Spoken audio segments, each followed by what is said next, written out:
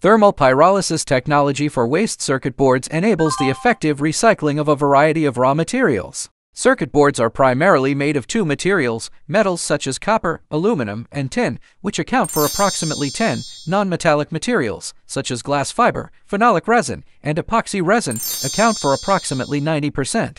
The thermal pyrolysis process transforms organic materials such as resin and plastic into fuel oil and carbon residue, while inorganic materials such as metals remain largely unchanged. After the pyrolysis process, the carbon residue and metals are separated through simple crushing and screening.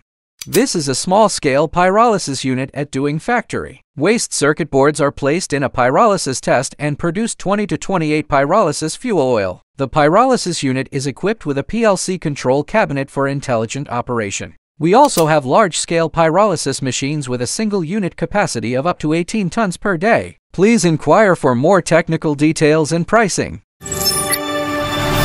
Doing waste to wealth. Fuel the future.